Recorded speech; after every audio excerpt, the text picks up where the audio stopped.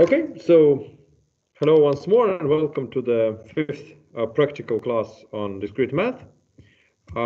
Today we'll finish with this polynomial tasks business, and we'll continue with the list of questions on P and NP. I will share these things in the chat, and also they will be available in the bottom of this video in the description. So let me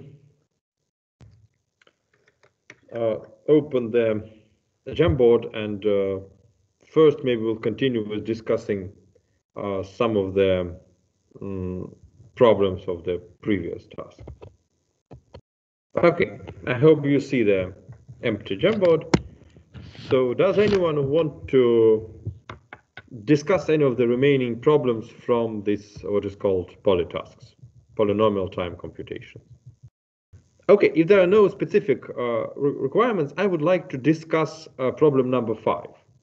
So we have sort of solved 5a, but again, up to theorem that there is a criterion of existence of an Euler cycle. So you remember that an Euler cycle existed if and only if the graph was connected first. This is necessary. And the second, that the graph should have, so for a cycle, all the vertices should be even, and for a path which is less than an Euler cycle, and we use the following fact that a graph has an Euler cycle if and only if it is connected, and it all of the vertices in this graph are of even degree. So as we know, both of these conditions are essential. If the graph is not connected, then of course you run into problems. You cannot find any sort of cycle which traverses all the graph, neither Euler nor Hamiltonian. But also the second is also important, because if you have odd vertices, and we can see it on the Jamboard here, that if you have a vertex which has an odd number of, say, 5 edges which come into this one, then if you try to traverse it with an Euler cycle, so an Euler cycle is a cycle that has no start and no end in a sense, right? So it's each vertex is equal in its rights. So when you traverse a vertex using the cycle, you have to enter and leave. So say here you enter by this one, you leave by this one, and these are already used. You should use each edge exactly once, so then you come through some other vertex, some other edge, and you leave somehow. And here there's the odd number of them. Here you see this edge which is not used. So in an Euler path, it was allowed for 2 vertices to have a degree of an odd degree. Here also be even. So you can formulate this as a theorem that a graph has an Euler cycle if and only if it is connected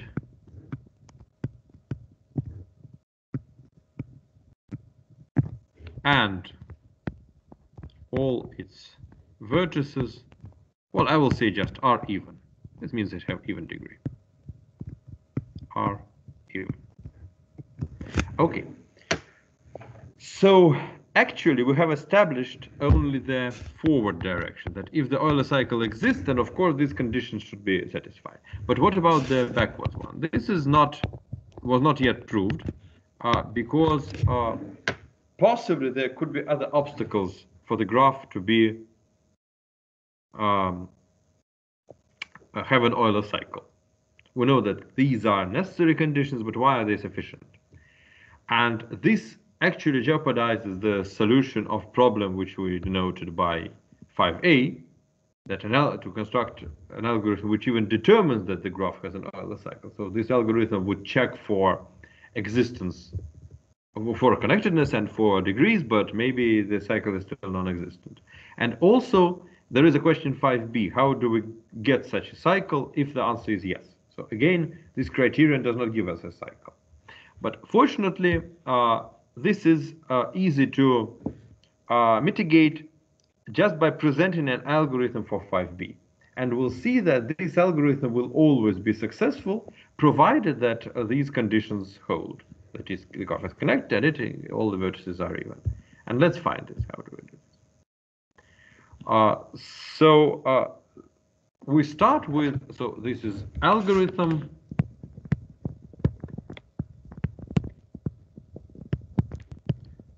for finding an Euler path, Euler cycle. Okay. So for paths it's similar, and I will not take time for that. So the algorithm starts working, and if the graph is good, then it will succeed. If not, it will fail, and by the way, it will solve 5a also, of course. So we start with the greedy one. So a greedy algorithm is an algorithm which just tries to just do what it can do, and until it's possible, it will do the job. So what should a greedy algorithm do? Well, it starts from a vertex. Let's call it V0. It's the starting vertex is arbitrary, and it starts trying to provide a cycle. So if the graph is non-trivial, there are other vertices. The graph is connected, so that there should be something connected to V0. So there is some other vertex V1, and all of these edges, we're going to mark them green. They are, so we go forward. So this is V2, say V3, and the cycle could be V4 here, and our path could go, it could return back, so it could go like this, then like this, then it could say return to V2, then from V2 it goes somewhere else to some, which we can denote by V5. The only condition we maintain is that we do not reuse edges which were already used. So if we already traversed an edge, we're not allowed to visit it once more, and we do not do this. So what would happen, actually? We can claim that this algorithm will never get stuck. So once we reached a vertex, which is not V0, even if we came, for example, to this once more, so say we came to, say, V5, then we went to some other one, and then we went backwards here. So now we are in vertex, this is some V6. Now we're in vertex, which is denoted by V2, and we have used an odd number of edges, right? 1, 2, 3, 4, 5. Why? Well, because we entered this vertex, left it, entered, left, and finally we entered it. So we entered the vertex V2, and now we're inside. And if V2 is not V0, then we always have an edge to go forward somewhere here. Why? Well, just because the degree of V2 is even.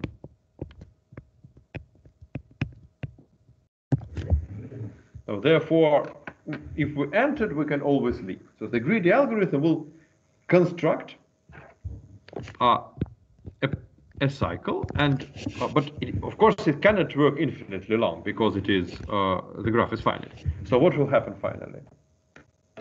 We'll return to V0, right? So at some point the algorithm, well, it will return to V0. Of course, V0 could be also, there could be also some paths like that here. So V0 could be visited several times, but here though, this is the green cycle.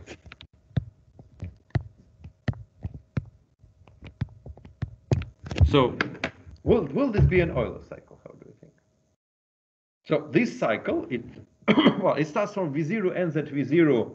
This doesn't matter because all the vertices are actually equal here.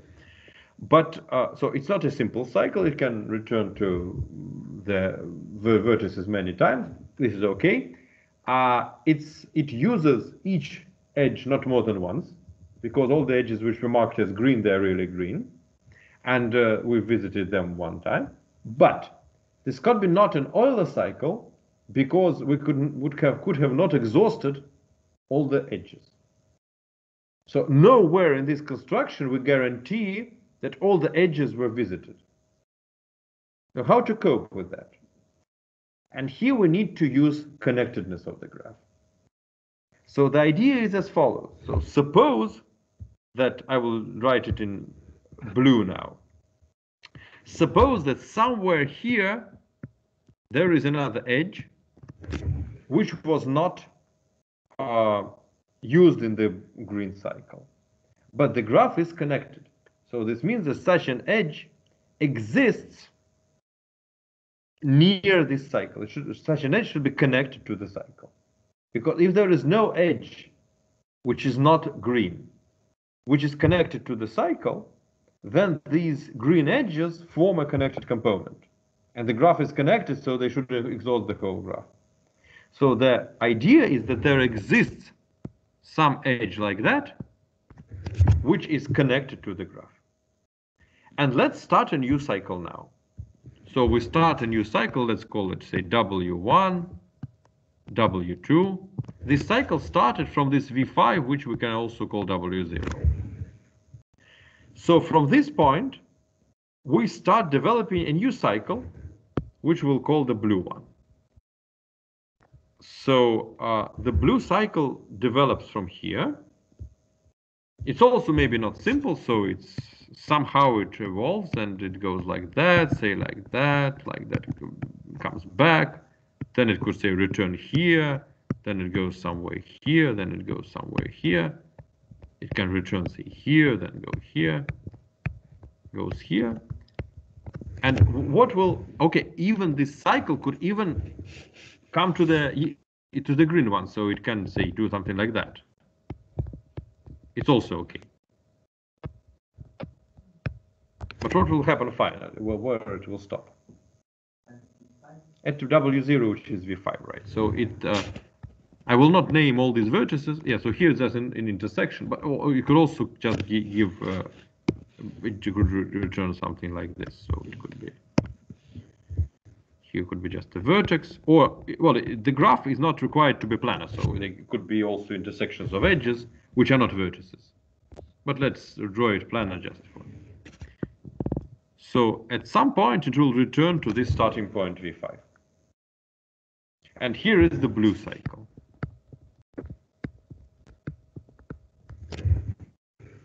And we can draw this here on the right, we can draw the picture in a more, say, schematic way. So here was the vertex V0.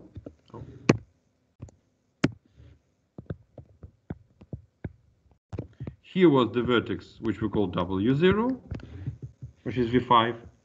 And what was the idea? So the idea was that there was a cycle which started from V0 and returned to V0 via W0. At least once it came through W0. And here there started another cycle, which is the blue one. So these cycles could intersect by vertices, but they do not intersect by edges. So we did not use green edges, and this is fine because if we remove them from the graph, the degrees will still be even. Because this was just a cycle. So it's here we just separate this part. And now we can unify these two cycles into one. So we can traverse it as follows, just the yellow color. So we traverse it like this. like we draw it like an 8 or an infinity sign. Traverse it like this. Then we go to traverse this. And then we go here. So this is called augmentation of the cycle.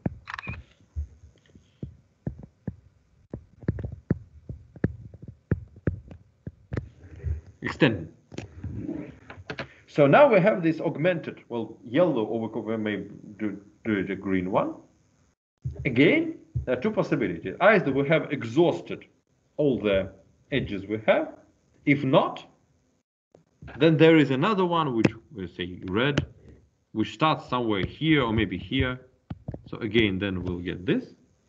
Again, here we draw a cycle. And again, it could intersect by vertices, but not by edges. And we again augment. And this augmentation procedure finishes in finite number of steps just because we have finite number of edges.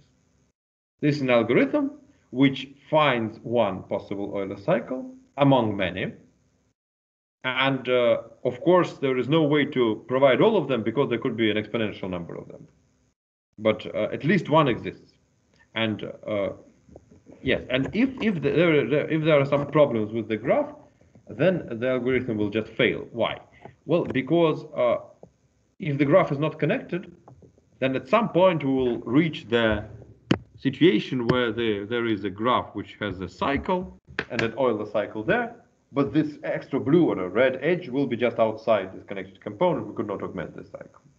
If there is an odd vertex, then this greedy procedure will fail. We'll just come to this vertex and stop there, get stuck. So this is also checking for the criterion. And now let's think about the complexity of the algorithm. We should show that this is polynomial.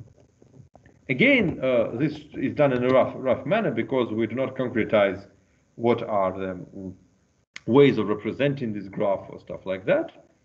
But nevertheless, you could do this in the following way. So what is the invariant? At each step of this algorithm, we use one edge.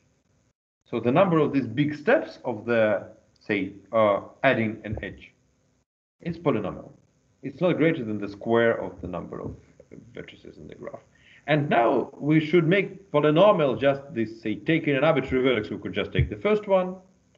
Say, taking an arbitrary edge which comes from the vertex forward. Also polynomial, well, why? It depends on the presentation of the graph. If the graph is presented as a matrix of connectedness, then you just look at the matrix and it's n times. You should just see all the bits. And inside this matrix, we also maintain this coloring of the edges. So we see that this is a green, we should not take it once more. If it is the list of vertices connected to one, again, we just see on the list. So again, this is, say, not more than quadratic, actually linear. In a good representation, it could be even constant, but again, we are not hunting for a concrete polynomial or hunting for polynomiality. And finally, augmentation. Finding an edge which is connected to the subgraph, but which is not inside it. Again, we maintain the set, so finite object, polynomial size, and we just see, say, if we have lists of edges which are connected and not yet colored, we just see all our cycle, the green cycle, and find, okay, there is this V5, which is connected to something which we haven't yet used, and we use it. So this is how the algorithm finds an Euler cycle. For oriented graphs, this could be also possible, but then there should be another criterion that the out degree and the in degree of a vertex should be the same. Okay, so at this point, any questions, comments?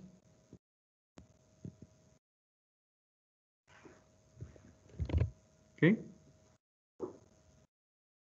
Well, if not, let's return to the polynomial tasks. Does anyone want to show how 6 is solved?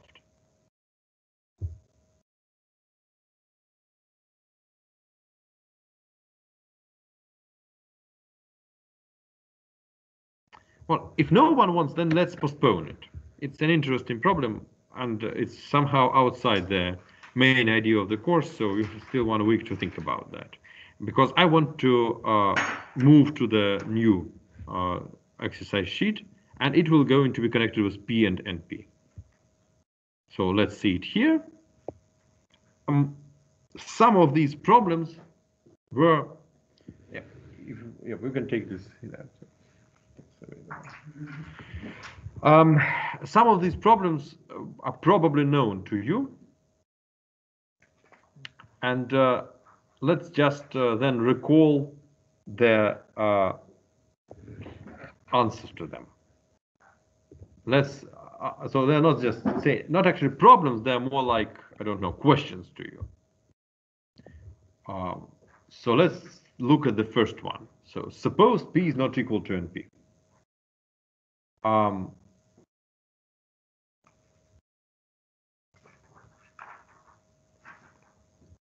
Could there exist a polynomial time algorithm for translating a conjunctive normal form to an equivalent disjunctive normal form?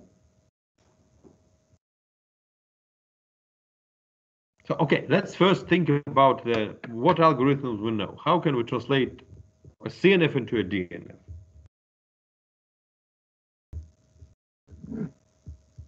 So we have a conjunctive normal form. How can we transform it into a disjunctive normal form?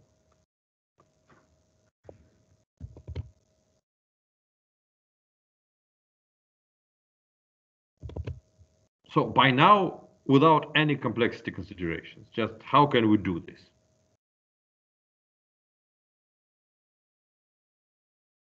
Maybe it's not computable, something like that.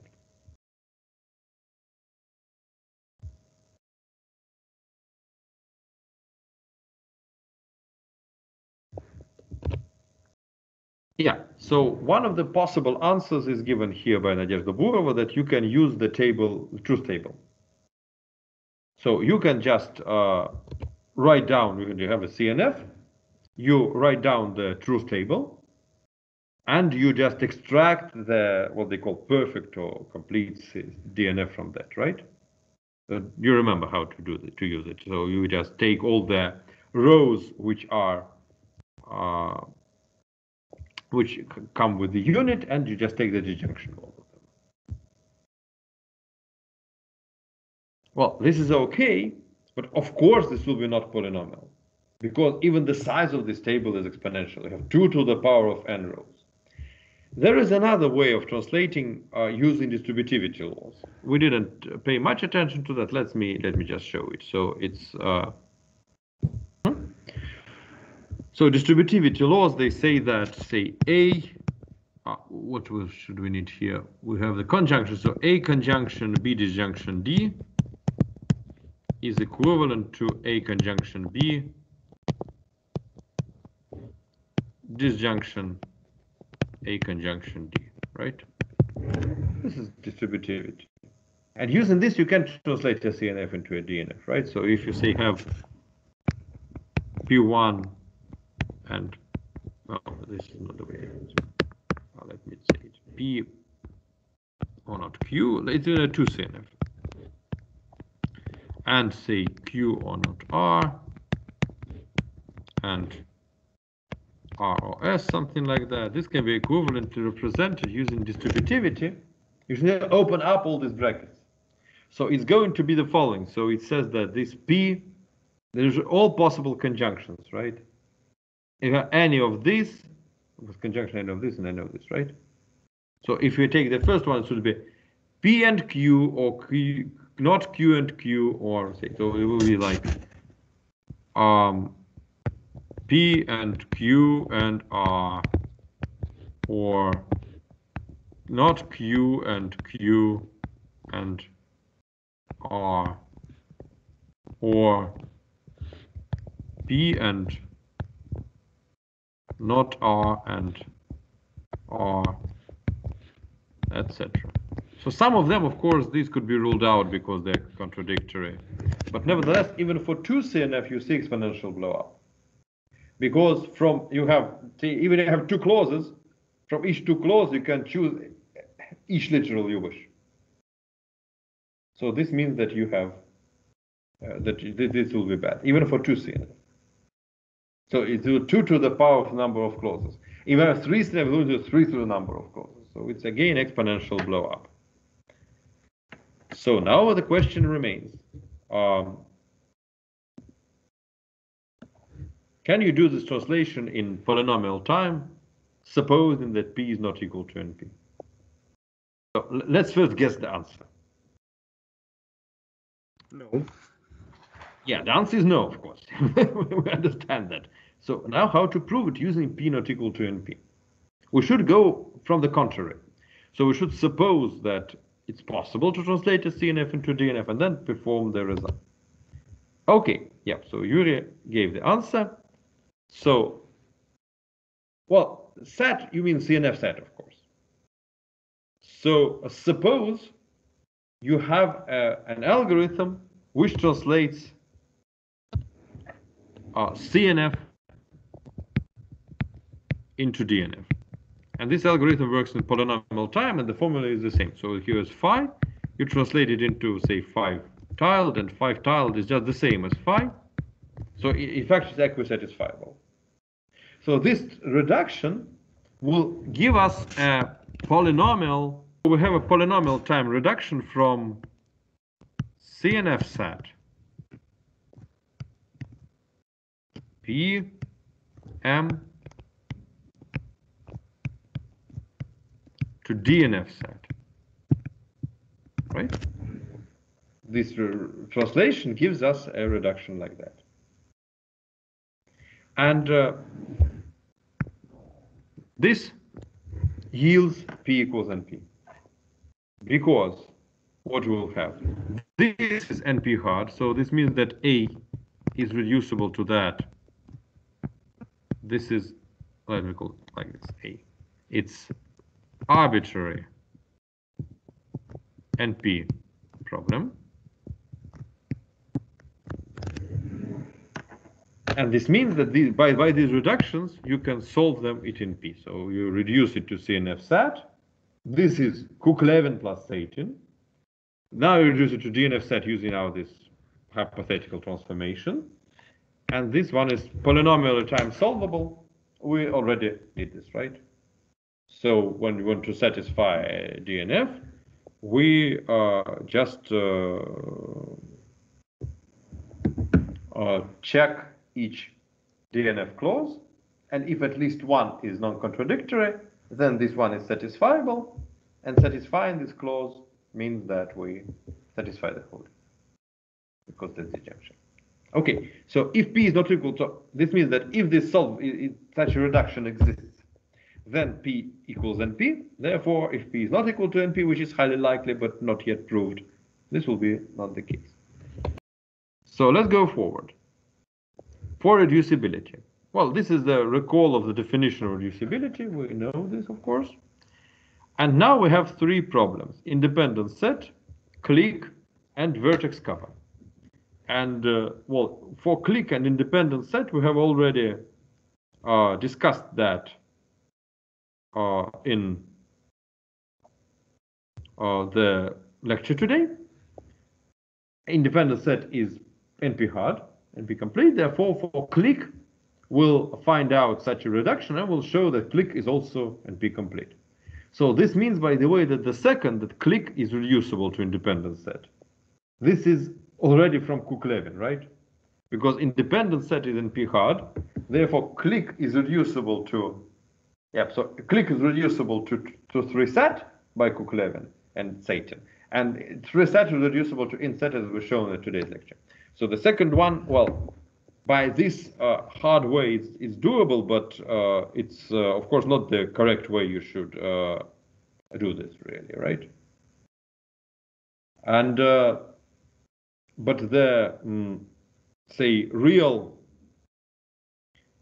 interesting thing is how independent set is reducible to clique. This will show us that the clique problem is also NP hard. Okay, let's think about that.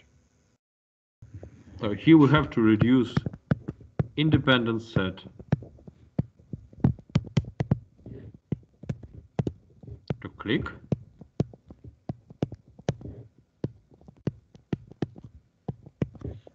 So what does this mean? We have to construct a function f, which is going to map a graph G and a number k, so this pair.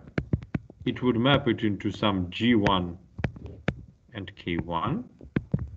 And the following property should hold, that G has an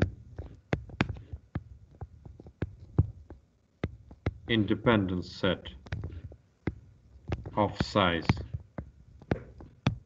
K, if and only if G1 has a clique, so a set in which all the vertices are connected, of size K1. So this should hold. How to construct G1 from G and K1 from K, of course. So in G we have an independent set, and it should somehow transform into a clique in another graph. An independent set, recall it, is a set where no vertices are connected, and in a clique all the vertices should be connected pairwise. Well, it's a simple question. It's not something which you should invent something non-trivial. It's not like, say, encoding 3D set in a graph theoretic problem.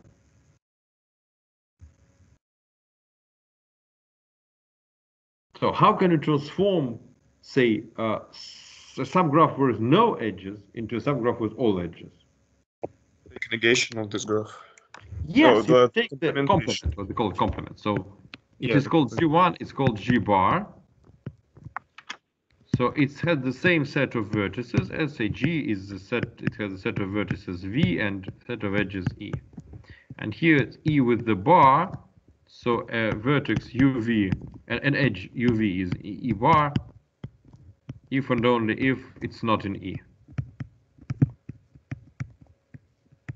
And now we have to also to put K1, well, K1 will be, of course, just K. So indeed, if you have an independent set in the original graph,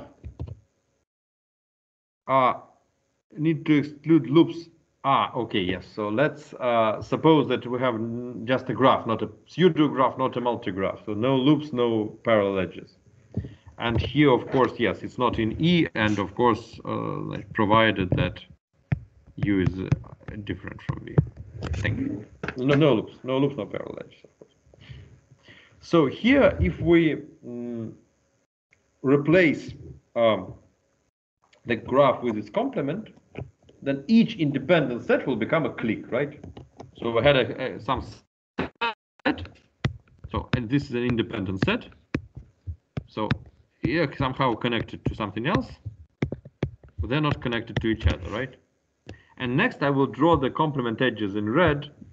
So these are no edges in the original graph, therefore there will be the corresponding edges in the complement graph.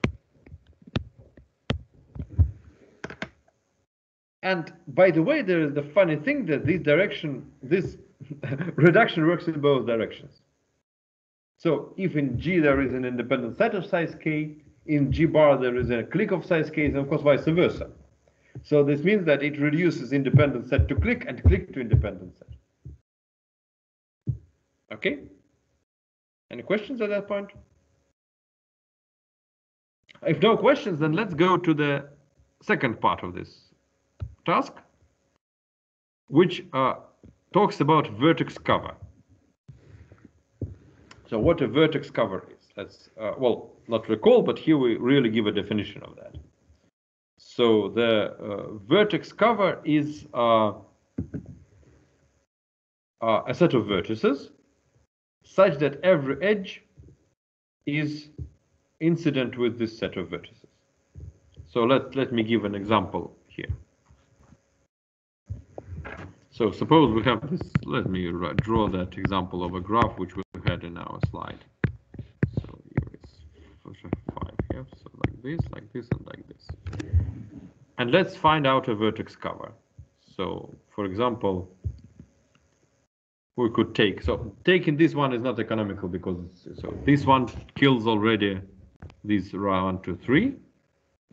So, and if we take, say we can take this one, and now we have to take one of these two. So this is a vertex covering of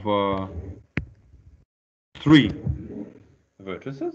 So each edge is covered by at least one of its so this set is denoted by U, And for any UV in E, U in U, or V in U.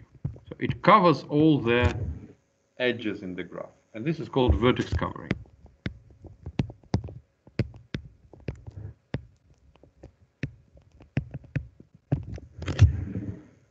Okay, and now we need to show that vertex covering is, I think it should show NP complete. So we have to show that independent set is reducible to vertex cover. So the independent set problem is NP complete. Therefore, the vertex cover problem is also NP complete. How do we perform this reduction?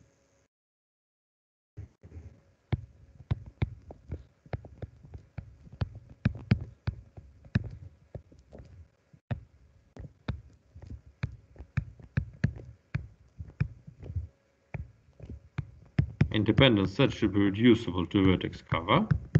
This will establish vertex cover in NP hard. Again, we should have a, let's call it G right now. And we should take a graph and K and translate it into another graph and K prime, such that the first graph has a clique of size K, if and only if the second graph has a clique of size K prime.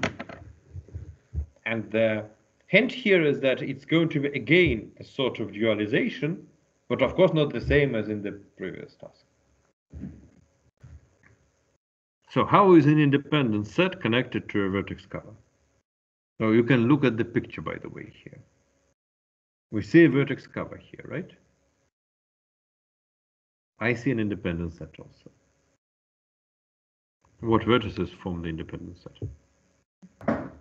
So here is the set U, and I will draw it like this.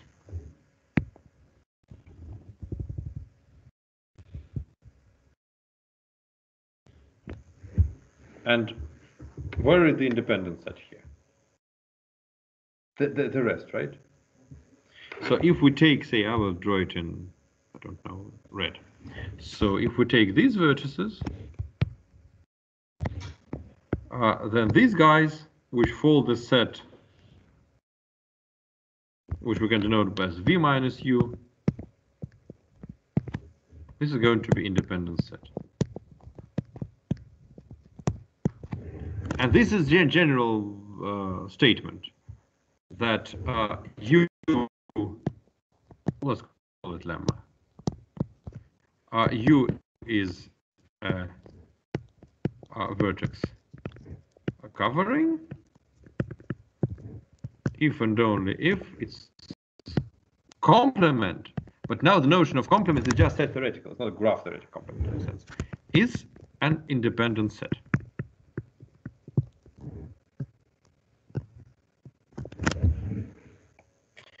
So you see that it's in the same graph. So now the dualization goes on the level of these sets, but the graph keeps the same. Why does this hold? Well, because if it's a vertex covering, then it grasps all the edges. So there's no edge outside it. And this means that the complement is an independent set. And dually, if you have an independent set, you take its complement, each edge should somehow connect to this complement, because otherwise it will be inside the independent set, which is impossible. And now, how can we use this lemma to perform our reduction? We are seeking for an independent set of size K. What K prime should we take when we are seeking for a vertex cover? So first, what about G prime, the new graph? What is this graph? It's G itself, right? And K prime should be the number of vertices. Well, we can denote it like that. We can denote it by n also, minus K. So there exists an independent set in the original graph of size K, if and only if there exists a vertex cover in the same graph of the following size. And this vertex cover is exactly the complement of our independent set. And this is a criterion, and therefore this is a reduction. So this means that this guy is also NP hard. Well, I say NP hard because we have a reduction, but also it's NP complete because vertex covering is easily an NP problem. Again, it can be guessed and polynomially checked. So all of these problems belong to NP, and all of them are NP hard because three set reduces to them. So we have independent set, we have click, and we have vertex covering. These are easy NP hard problems connected to graphs. Well, let's go forward and see problem number 3. What is co-NP? Means that it is the dual class to NP. So if we flip the answer, it will be co-NP. So for example, satisfiability is NP, tautology is co-NP. So a question, so a problem belongs to co-NP if there is a non-deterministic algorithm that yields yes on any possible trajectory, not on some, but on any. Everything goes flipped. And suppose NP is not equal to co-NP. Why then P is not equal to NP? So suppose that, let's go again from the contrast. Suppose P equals NP. And let's show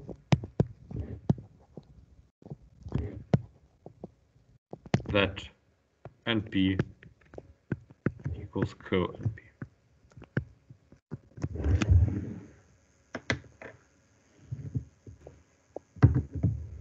So actually this means that since NP equals co-NP, should be equal to co-NP, we know P equals NP in our hypothesis. So this means that this could be written as just P equals co-P, right? And this indeed follows from just the definition of P. What is P? We can just solve the problem polynomially. Decision problem, whether something is true or false. So we start with our input, perform a polynomial time algorithm, return yes if it belongs and no if not. How can we dualize it? Well, in a natural way, we perform this polynomial deterministic algorithm, and in the end, we just flip the coin. We replace true with false, or false with true. And it dualizes the situation. So if the input belonged to our language, so it means that the answer was yes, we shall answer no. If no, we shall answer yes. It will not work for non-deterministic algorithms, because a non-deterministic algorithm, the definition of acceptance is more involved. We accept our input if there exists a path which is successful. If in the end of this path we replace our answer with no, this will not falsify our result, because there could be another possible path which will yield no in the original understanding, yes now. So therefore NP is probably not equal to co-NP. The same as, say, enumerable sets are not the same as co-enumerable. But for decidable situation with deterministic algorithm, we just do the same and then just replace, swap the truth values. So we know that P equals to co-P. This statement is just generally true and it's trivial. It does not depend on any complexity assumptions. But if P equals NP, then of course P equals to co-NP, and then NP equals to co-NP. This is how stuff is solved.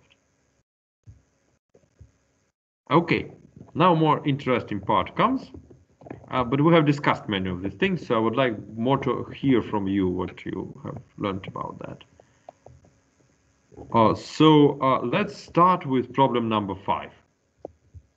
And let's start with 5a. By the way, here there are no complexity assumptions. We do not suppose that P is not equal to NP or something like that. NP is not equal to co-NP. To CNF, let's recall, it's a CNF where each clause has at most 2 literals, and we want to yield all the satisfying assignments of a given 2 CNF. Could a of course, exponential time algorithm could do that. We could just try all assignments and see whether the CNF satisfies them.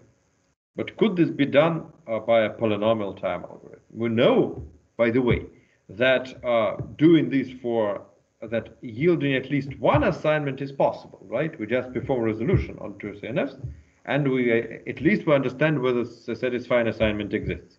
But how about yielding all of them? Okay. I don't think there is. So let's comment why. Why there is no such an algorithm.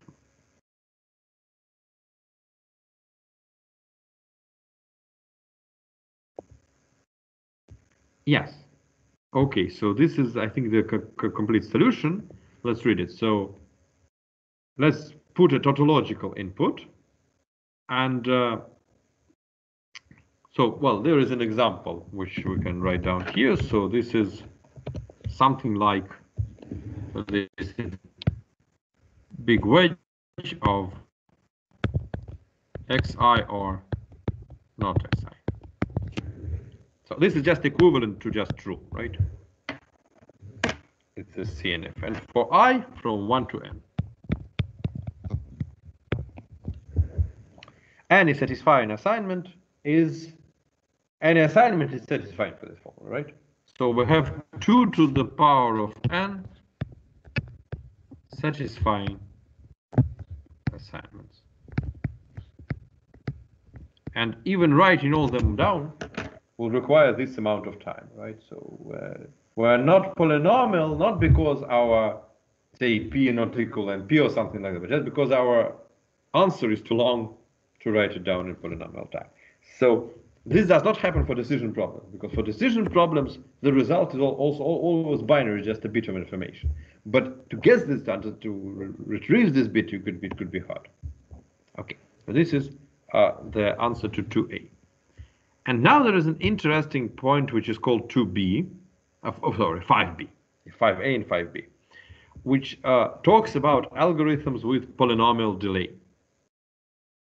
So this, as I said, looks like, I don't know, search engine like Yandex or Google, where you want to retrieve, well, potentially all the satisfying assignments, all the information you are searching for.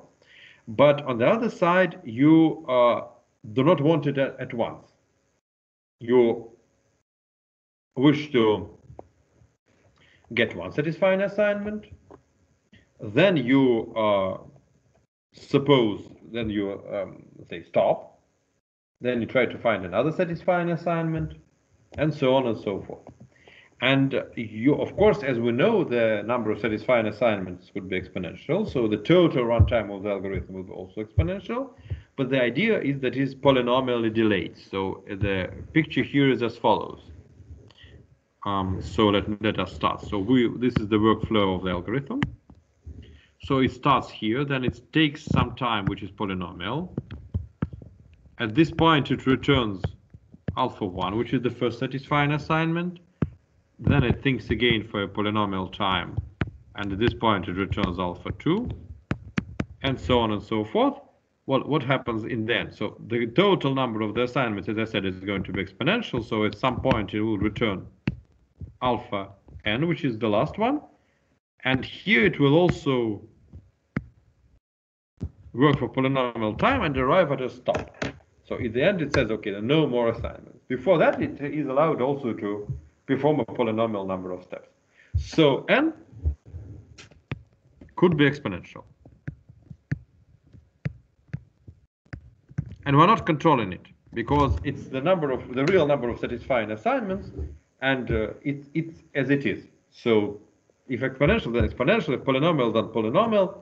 In particular, if there are no satisfying assignments, then this big N is equal to 0, and the algorithm should just think for a polynomial amount of time and say no assignments. Okay, so it's the same as you trying to search something strange in Google and it says no, well, no results. In practice, it's polynomial because you actually, when you reach this point, you actually stop, look at your assignment, somehow you think, well, is that good, or you want something more? If you want something more, you restart your process, go here and then go here, and so it's interactive. This system is interactive, it interacts with the user, and its response time is polynomial. The whole process could be exponential if you wish, but it's responding in polynomial time, fast response. Okay, so let's look at the problem. Can we solve this with polynomial delay? Okay, so let's recall first, how do we check satisfiability of 2CNF in polynomial time? What algorithm do we use? Resolution method, exactly. So using resolution, we can understand whether there exists a polynomial satisfying assignment. So if not, in polynomial time, we'll understand that the first thing is done. Okay, so now how do we return a satisfying assignment when it exists? Can you hear me? Yes. I guess we can, first of all, we denote some literals that are free with ones and zeros, and just like when we find a single satisfying assignment. Yes, isolated literals, yes. And then, for example, we can get, we can add not checks, something like this, and we find one satisfying assignment. Then in the second run we can choose another literal that is not free and add not y, for example, and so on. And I guess it will be polynomial between these runs. Yes, this is exactly the way we should do it. I will just make it a bit more clarified in order to add some discipline to this process of finding this out. So, resolution procedure. We have a CNF. Then we perform this process of saturation by resolution. And what this process does, it says that we will have this CNF, and we have extra clauses which are obtained by resolution rules. So some of these we have P, not Q, S, for example, and we have everything else. So these are called isolated literals.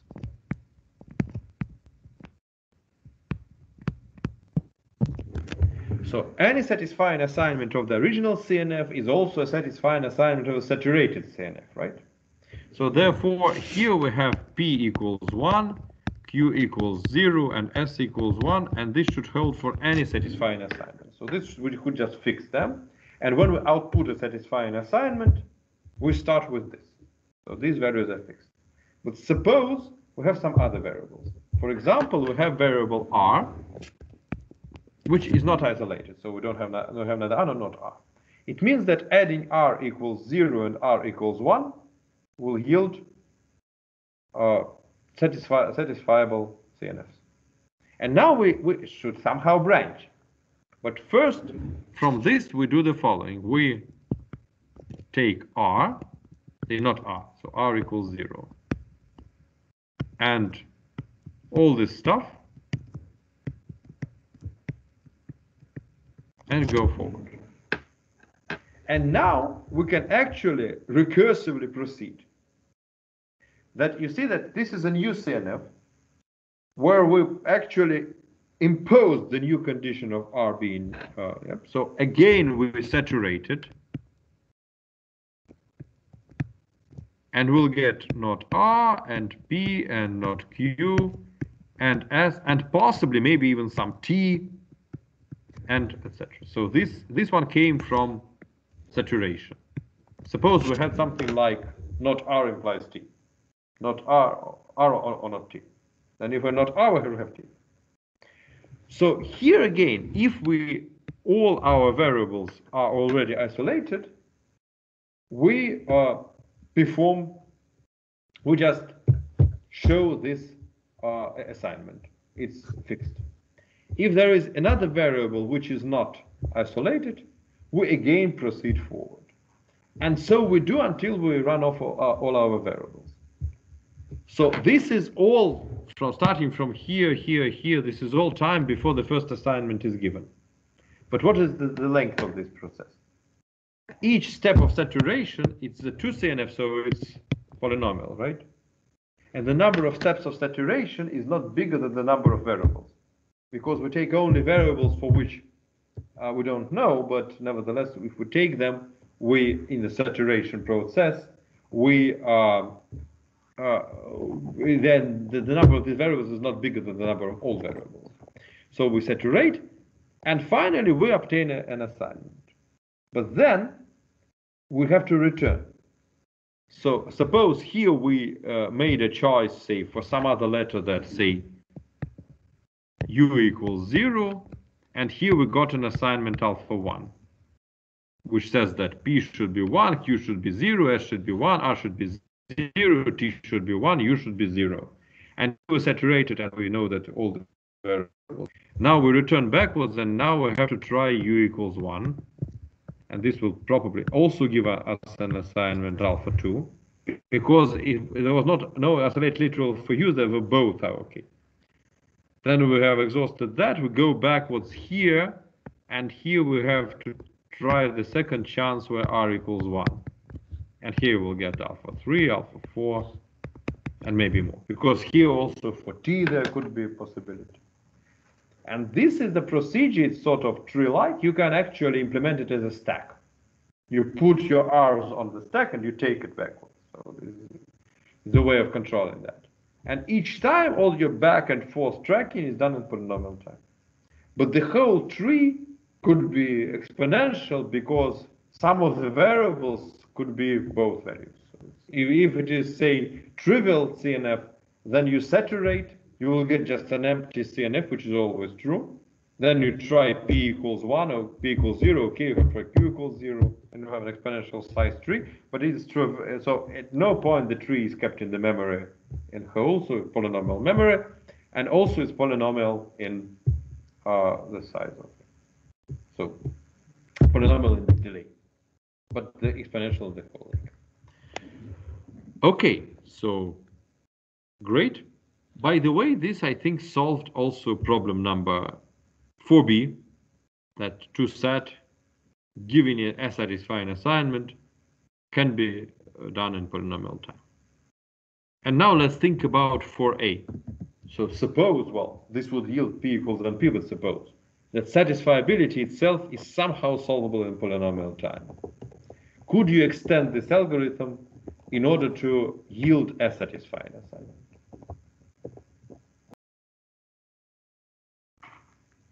So the difference from toSat here is that now we don't know that this is actually some, say, a version of resolution method or something like that. So this algorithm for checking satisfiability of a formula is absolutely arbitrary. And how can we use it in order to find such satisfying assignment? We can use it only as a black box. So it's Oracle, which you give a formula, arbitrary formula, not maybe it could be not a CNF, and it answers satisfiable or not, but it doesn't give you the assignment. It just answers the binary result. How can you find an assignment using this stuff? I think the people are tired in the end of the class, so let me explain this and then we'll just finish the practice class today. So the idea is quite simple. We just have to guess this assignment, but we can guess it using the satisfiability checker. So we'll say we have variables p1, p2, say p3. So I'll have the formula A. So A is satisfiable. We check A for satisfiability. If it is not satisfiable, then we have nothing to yield, right? Now we just try to guess. Okay, I'll try A with P1 equals 0. And I will check this for satisfiability. So if this is satisfiable, so is it satisfiable? If yes, then I will just say that P1, I will put it to 0 in my assignment. If no, I'll put it to 1.